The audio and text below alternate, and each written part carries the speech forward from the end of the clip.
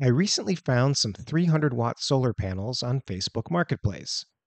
After a bit of negotiation, I purchased them for $60 each. The panels have a few scratches here and there, but were never installed. I tested them, and good news, they work perfectly. I'm not sure how I'm going to incorporate this new solar into my system quite yet, but I'm experimenting with how they fit on the current rack design. Here you can see how one of the 300-watt panels compares to the current 200-watt panels.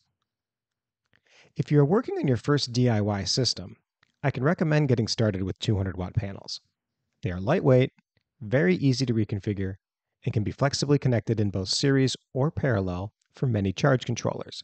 Even if you upgrade to larger panels later, the 200-watt size is easy to store, use for smaller projects, or even place on top of an RV. 300-watt panels are the next best thing, especially if you can get them for a good price.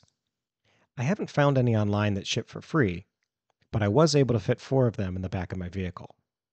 If you've ever measured a 4 or 500-watt panel, you know that there's a good chance they aren't going to fit inside a car or small SUV.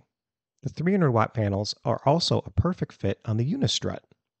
It almost seems like these panels were exactly designed to be laid out 3 in a row in 10-foot wide sections. I don't know if this is going to be the final configuration, and I still plan to incorporate the 200-watt panels back into the system.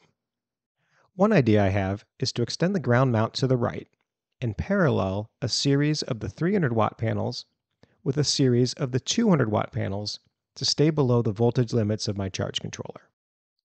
I'll keep you posted when I have a decision. Until then, thanks for watching.